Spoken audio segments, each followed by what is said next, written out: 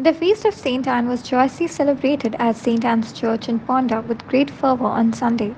A multitude of devotees gathered to participate in the feast mass, offering prayers and seeking blessings.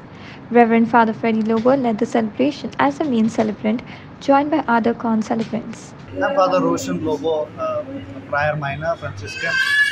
Though I've been here to Ponda many times before, but this is the first time I've come during the Feast of Saint Anne's. And my experience here has been wonderful for the last 8 days, especially in the evenings when I got the opportunity to attend the novenas. I've seen very lively participation of the people, whether in the liturgy or in other activities. I'm very much impressed by all that has taken place, especially a very heart-touching experience. The devotion of the people is truly inspiring.